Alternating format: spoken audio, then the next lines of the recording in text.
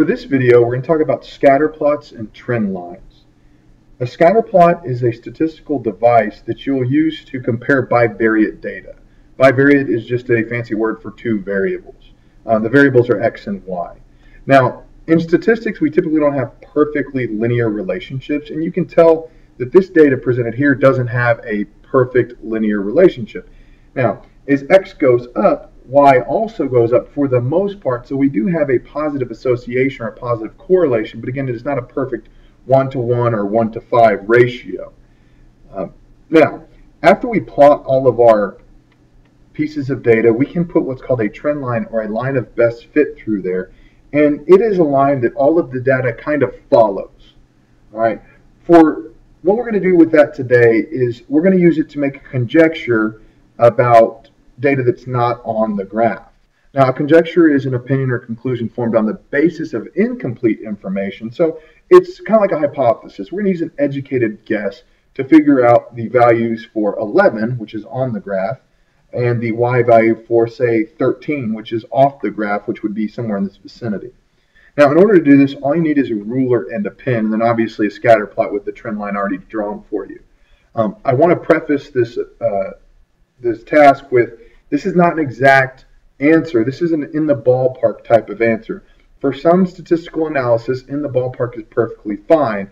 So what we want to do is we want to find it in the ballpark for what we expect to happen at x equals 11 and what we expect to happen at x equals 13.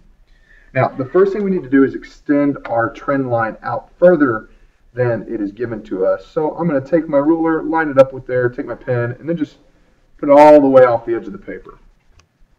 All right, so I said that my first value that I want to look for is x equals 11, which is right here. It's pretty easy. It's the very last line of the graph. So it's nice and easy that we can follow up from our value of 11 until this vertical line crosses our trend line at that point there.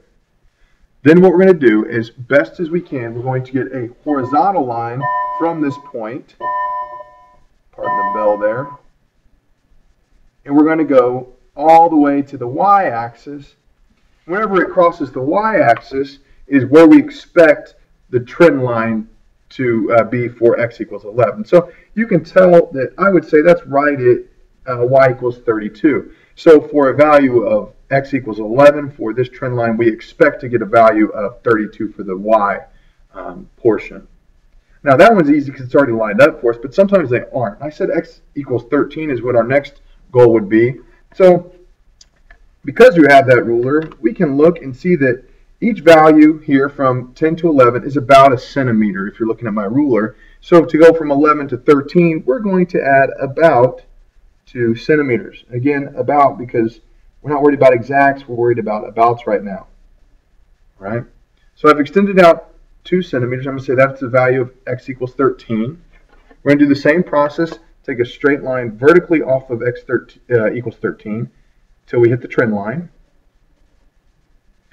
And then we're going to take a horizontal line from there all the way to the y-axis.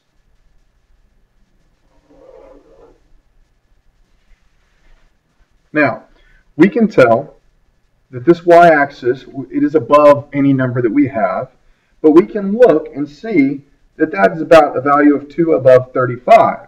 So for 13, we expect to get a y value of 37. So again, it was 13, 37, and then for 11, a while ago we got 32.